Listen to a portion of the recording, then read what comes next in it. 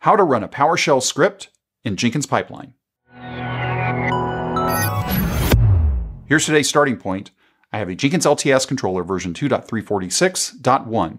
Attached to this controller, I have a Linux-based agent that has PowerShell installed on it. Down in the description of this video is a link to a sample repository that we're going to be using. Let's go ahead and take a look at that sample repository. You can see here that we have a Jenkins file and we have a hello.ps1. Let's first take a look at hello.ps1, and you can see that we're just echoing out hello world. Let's take a look at our Jenkins file, and our Jenkins file has two stages. The first stage, we're just going to echo out the version of PowerShell that we have installed, and then secondly, we're going to use PowerShell to run hello.ps1. Let's go ahead and set up the job, but before we do that, let's go ahead and copy our URL, and let's go over here to our controller, click on New Item, let's type PowerShell, we'll click on Pipeline, and click OK. We'll change pipeline script to pipeline script from SCM. We'll change our SCM to get. We'll paste in our URL. We'll change our branch specifier to main.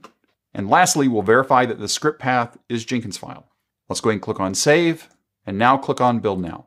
If we take a look at the output of build number 1, what we'll see is that we have PowerShell 7.2.5, and when the hello.ps1 file is run, we get Hello World. If you have any questions or comments, you can reach out to us on Twitter @CloudBees. If this video was helpful to you, give us a thumbs up. And if you haven't subscribed to CloudBees TV yet, why not?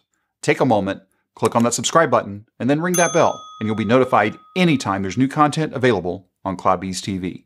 Thanks for watching, and we will see you in the next video.